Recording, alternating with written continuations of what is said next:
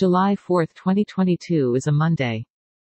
Welcome to your daily weather for the great city of San Jose. The temperature today should reach up to 82 degrees Fahrenheit and down to 54 degrees Fahrenheit. Humidity is at 40%. You can expect no rain and no snow today. Not many clouds. We've got moderate wind at about 8 miles per hour. Tomorrow is going to be warm with broken clouds. Wednesday is going to be warm with clear sky. Thursday is going to be warm with broken clouds. Friday is going to be hot with clear sky. Saturday is going to be hot with clear sky. Sunday is going to be hot with clear sky. Monday is going to be hot with clear sky. No weather alerts at the moment.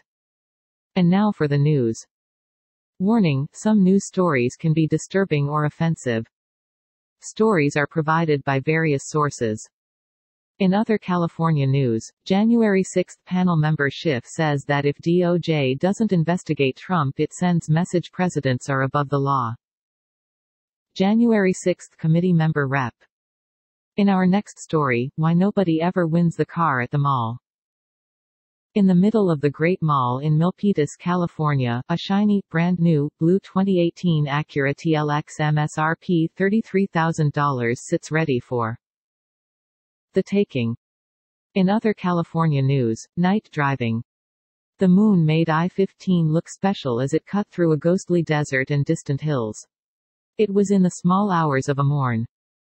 In early 2011. I was returning to Las Vegas in my silver Saab SUV. In other California news, Tesla facing new racial harassment lawsuit.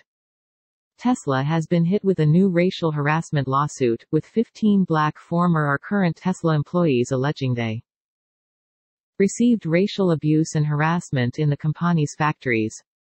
For our next story, former Intel exec Diane Bryant on her biggest career regret and best business advice she's received. CNBC.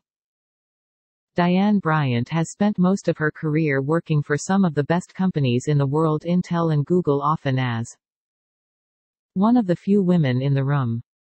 Wow, I have no opinion at all, but Summer League, Lakers smother Heat in California Classic opener silver screen and roll.